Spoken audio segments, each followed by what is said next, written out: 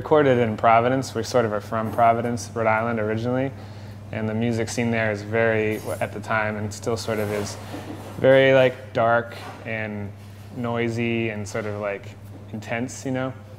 And there's a song on the record called Sideswiper, and towards the end of the song there's like this acoustic sort of like Jack and Diane breakdown and a really, really over-the-top happy lead. And when we were done recording, the engineer was like, well, you'll never play in Providence again, basically.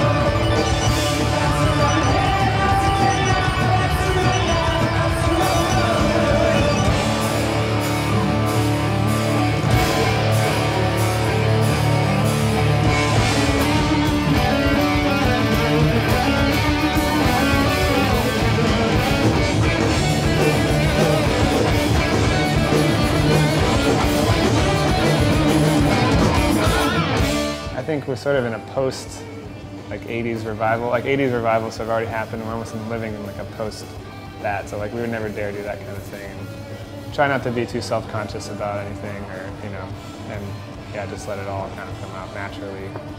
It gets confused with a lot. Probably be bands that are intentionally doing the 80s sort of hair metal thing, like joking about taking guitar really seriously and soloing and all that. Like, I don't even know what band, like maybe a band like The Darkness, or, you know what I mean? Like intentionally making it like laughable but ironic and all that. It's always a middle ground, you know, like it'd be crazy to take it so seriously that you never laugh at it, and it'd be crazy to always laugh at it.